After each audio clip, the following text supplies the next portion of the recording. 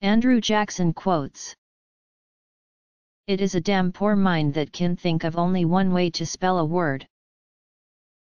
Desperate courage makes one a majority. I was born for the storm, and a calm does not suit me. There is no pleasure in having nothing to do, the fun is having lots to do and not doing it. One man with courage makes a majority.